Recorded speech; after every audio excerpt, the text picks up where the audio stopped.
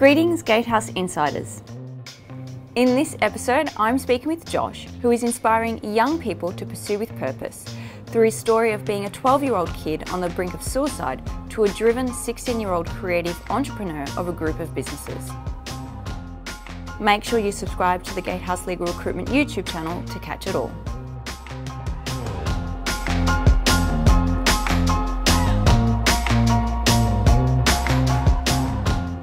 So you left school at 14 years old to start your own businesses, and you're now 16.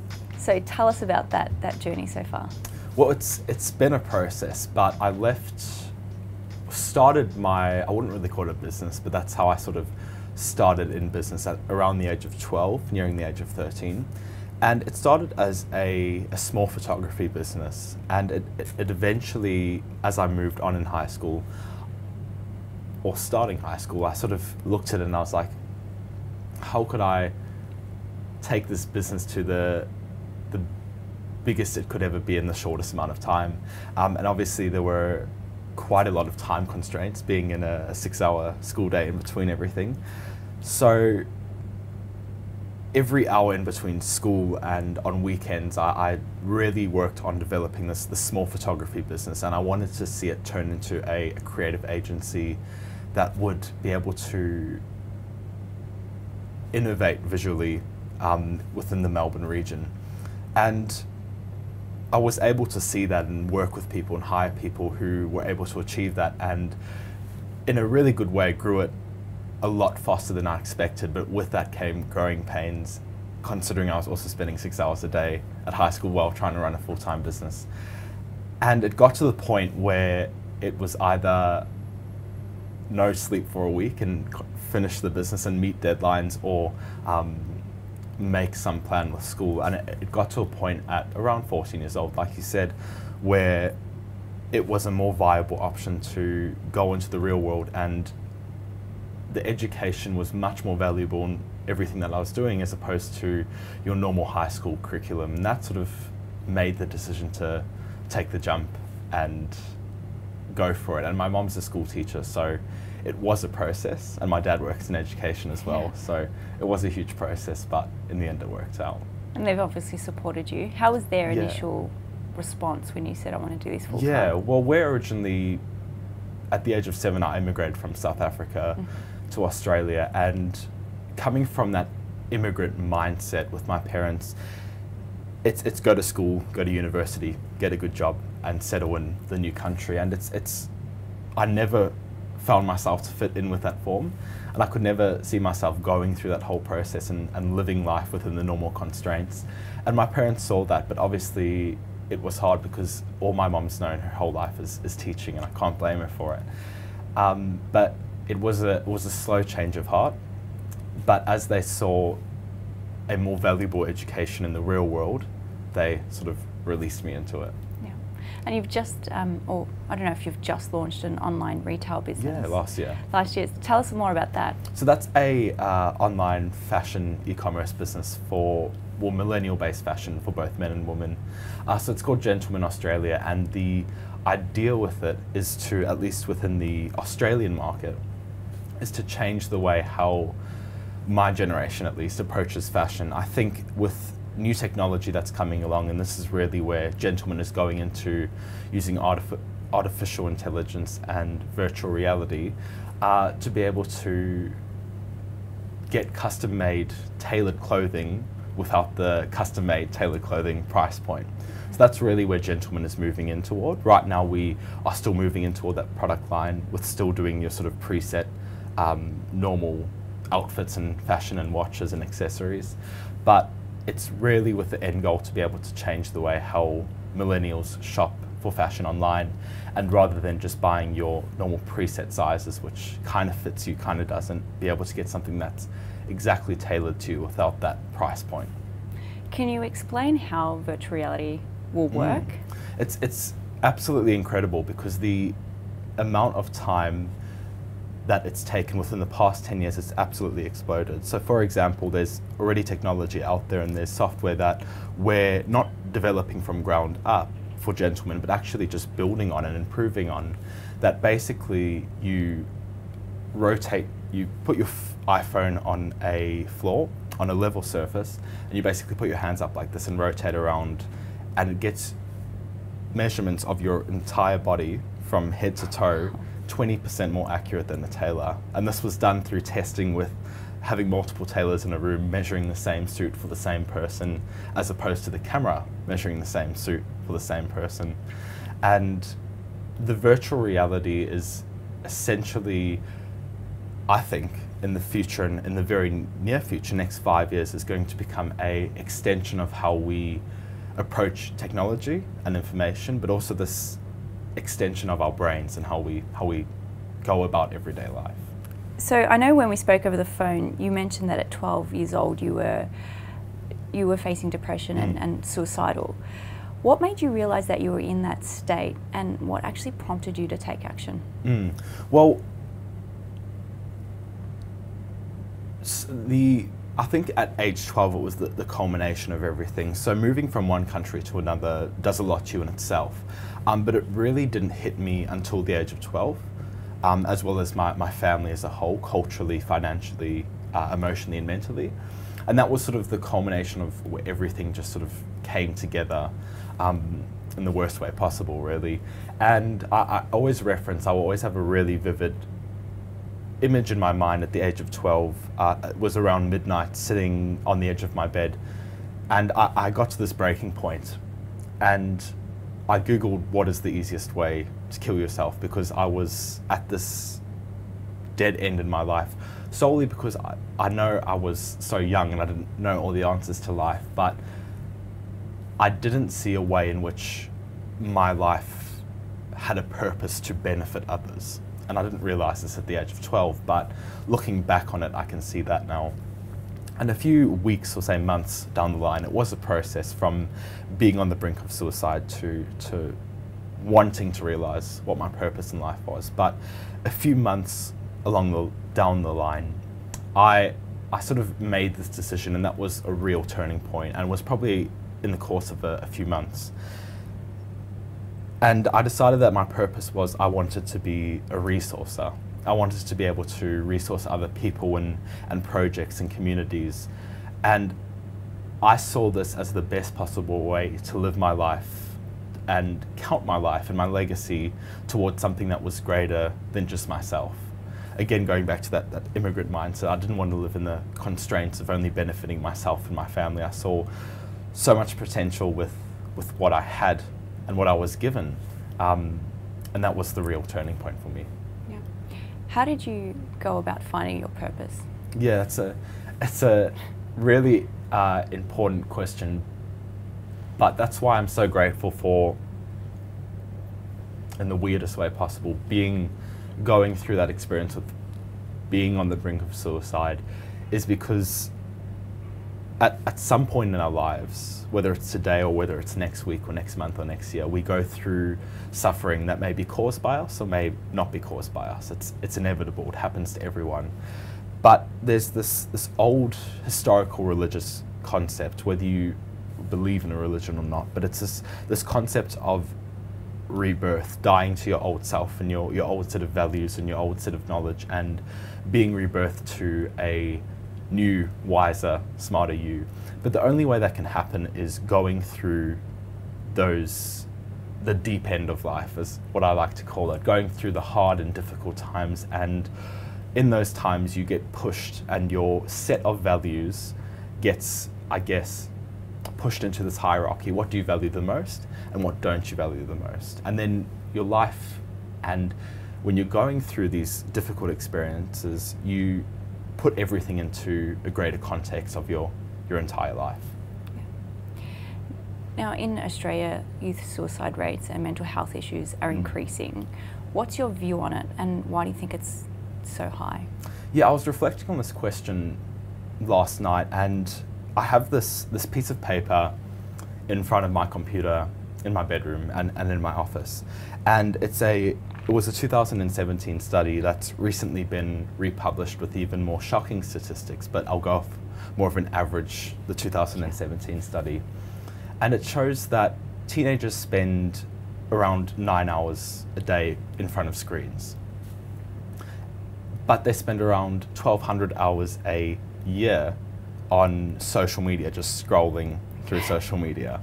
And that's, you sort of think 1,200 hours, well, in the context of a year, that's not that much. But I decided to do a bit of math with it.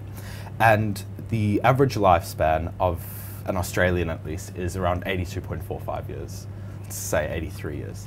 You take that and you take our generation's social media scrolling use, and you put that into the from the age of 12, 13 to the age of 83. You take that and you sort of realize how much time you spend on social media. It's 9.72 years scrolling through social media. It's a lot of years. And touching back on mental health and suicide rates, we're the first generation, or at least, yes we are, that have phones as essentially this extension of our brain in this age of information and technology, which is amazing. We have the past 1,000 years of information and history in a tiny $400 iPhone. But the problem with now social media is not social media in itself, is how we as a generation are trying to approach it, because it's such a new concept, and looking at a historical sort of timeline, and we're the first generation to try figure out how do we put this social media and this technology and our phones and this information into the context of our life. How do we use this to the best of our abilities? And we're still getting there, but it's going to take a while. And the problem now with social media and this increased use is we're using social media daily, more than we often talk to anyone that we know, whether it be our family or best friends, which is shocking, because the problem with social media is that you take your everyday life and your mundane everyday responsibilities and life, and you compare it to someone's highlight reel on Instagram or Facebook, which for a young person is extremely damaging, especially when you're going through the developing stages. It's does something to your brain, and we don't know the full extent to which it can harm someone, but we're beginning to see it in a decade high youth suicide rate in Australia, and now New Zealand becoming one. I just saw the other day, New Zealand has become one of the highest youth suicide rates in the world. It's shocking. That is shocking.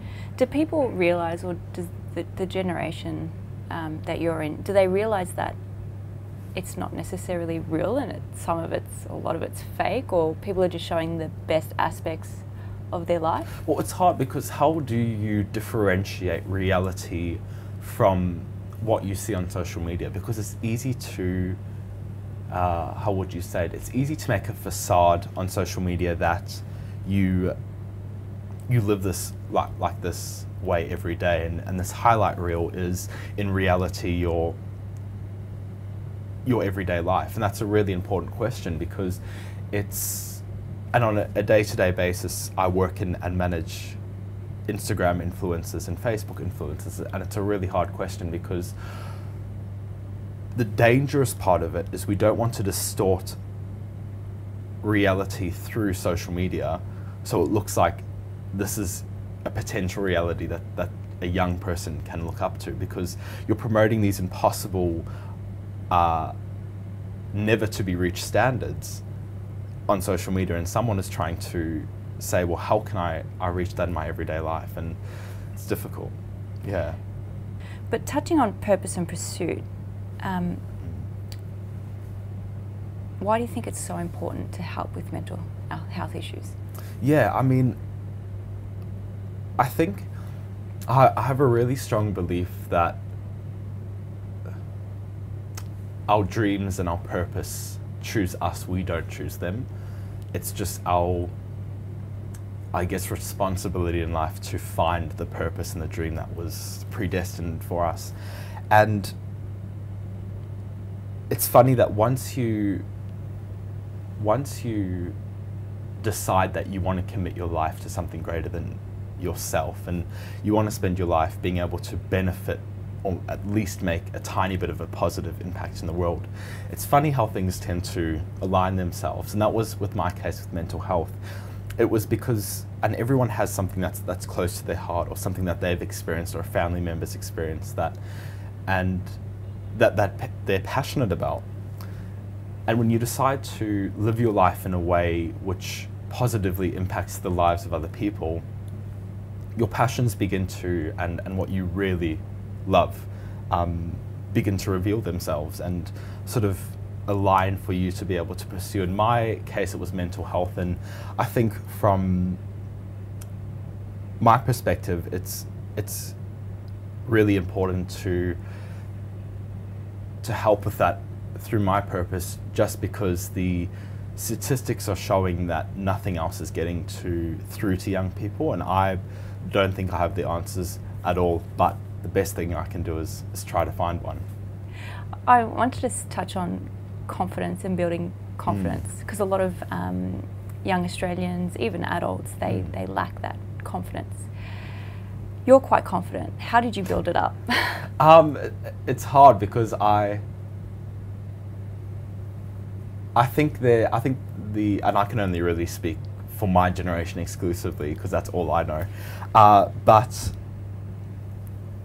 I think we sometimes, and I think this is also with social media and everything, we sometimes blur the lines between self-confidence that has humility versus an arrogant self-confidence and a narcissistic self-confidence. And for me, the way I found how to develop self-confidence with myself personally, and I think this is a really valuable set of guidelines that someone can go about finding, how to have a sort of firm foundation and improve their self-confidence, is that you be really wise and you choose your circle of who you want to take advice from and who you want to listen to. And I would recommend choosing people that you would never want to turn into, people that, not that you really hate, but people that you see and you're like, I'd never want my life to turn into that.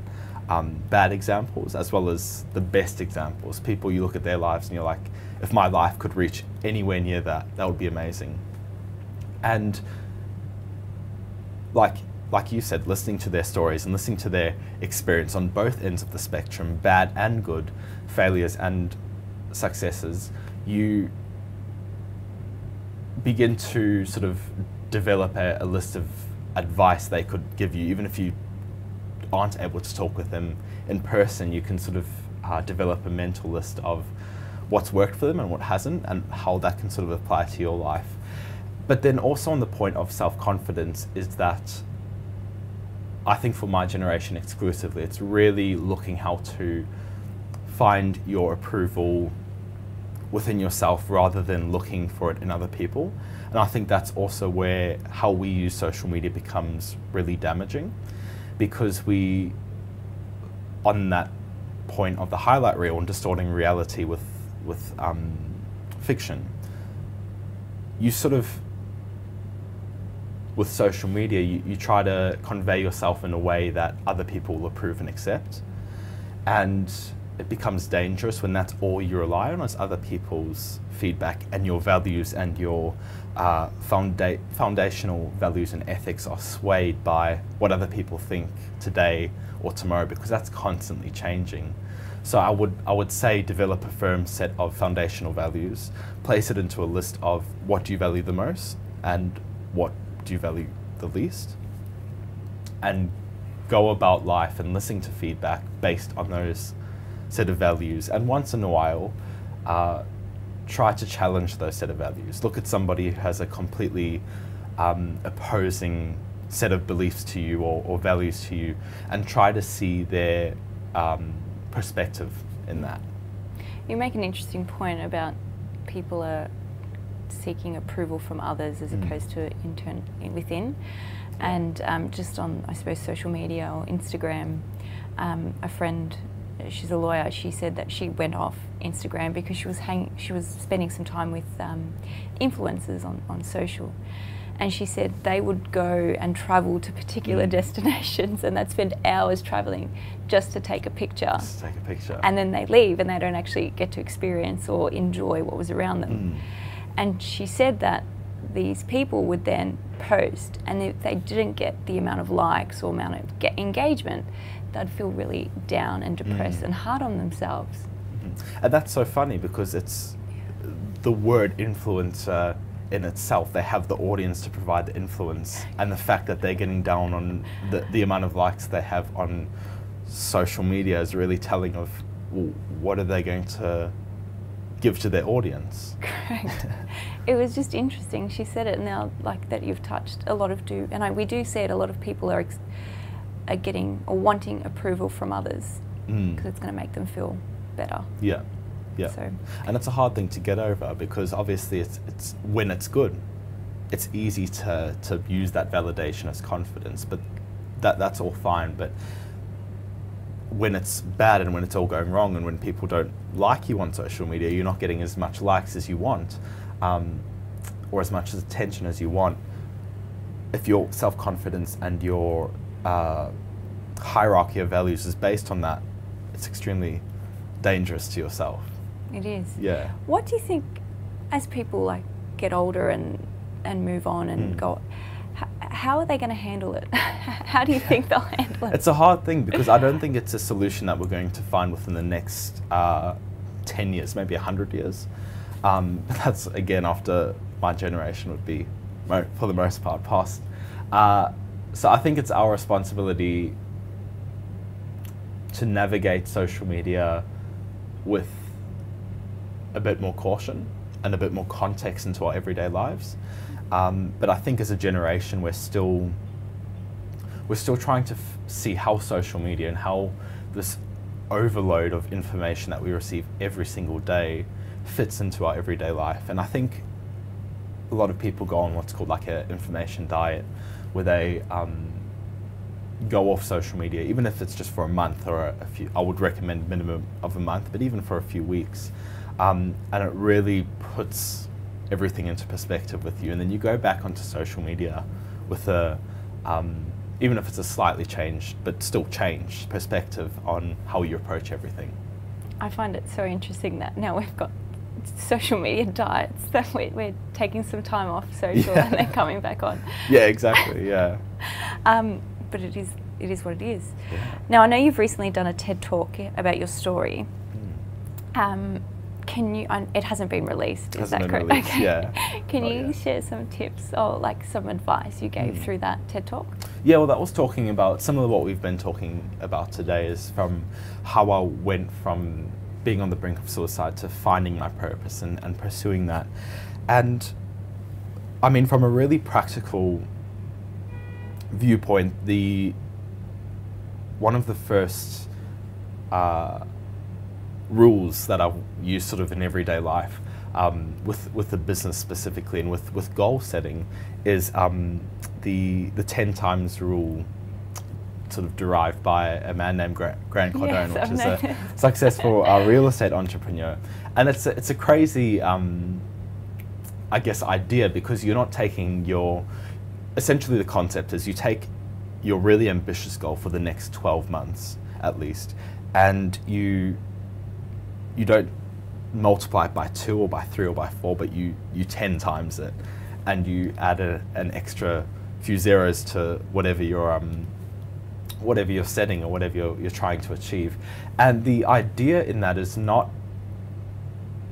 sacrificing everything in order to achieve that 10 times goal. It's to change your mindset in your everyday thinking. So you see, setting a goal for 12 months is easy. Setting a really ambitious goal that you would love to achieve, and 10 timesing it is easy. But then you take that goal that has been multiplied and is absolutely audacious and really you don't think you can ever reach it, and you take it into an everyday level. And you're like, how can I use today, then tomorrow, and then next week to take a step forward toward that goal? And that's the mindset that it teaches you. And even if you don't reach the 10 times goal by the end of the year, it's much better to be failing at that 10 times goal and succeeding from your initial goal than failing at the initial goal. So it really teaches you how to outsource tasks that don't require you specifically and your intelligence and perspective, as well as your own actions and other people's actions. How can you 10 times it and really multiply it on an everyday basis? That's what it's really taught me. Yeah. And that is all for now, but don't fear, because I'll be back next week speaking to more inspiring people. Thank you for watching, and thank you for sharing this video with your friends. And as always, make sure you subscribe to the Gatehouse Legal Recruitment YouTube channel to see more.